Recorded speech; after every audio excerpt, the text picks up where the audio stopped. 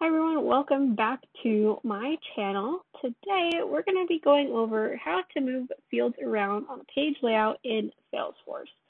So right here we have just a random opportunity in our trailhead playground, and we have a requirement that we need to change this private field and move it down a little bit because we don't need to see it right quickly or right first when we hop on the opportunity.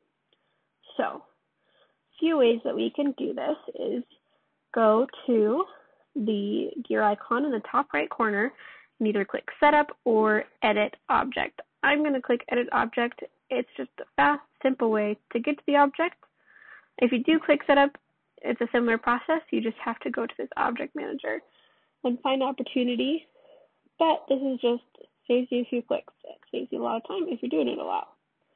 All right, from the Object Manager on Opportunity, we went to Page Layouts. And we're going to edit the Opportunity layout because that is what the opportunity is assigned currently. So I'm going to take this private is the one we want to move, and we want to move it down underneath Lead Source. So let's go ahead and click Save. And then I'll save our new page layout. And you can see over here, it's a similar time. I'm a little off on my time zones. But if you want to move this field around for your other opportunity pages, like your sales layout, opportunity support layout, and your marketing layout, then you can do those. And I highly suggest doing it just so that it's all standard for your salespeople and other people that use Salesforce at your company. But now that we've saved it, we're going to watch this private one move down underneath Lead Source. But let's refresh.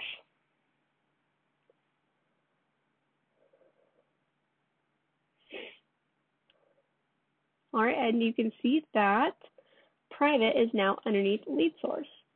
So we have successfully moved around that field.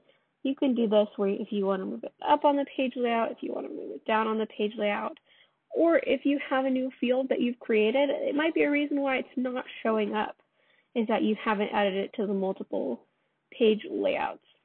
Or you haven't connected your page layouts to your record types. All of those are really important things, and I've probably covered them in other videos.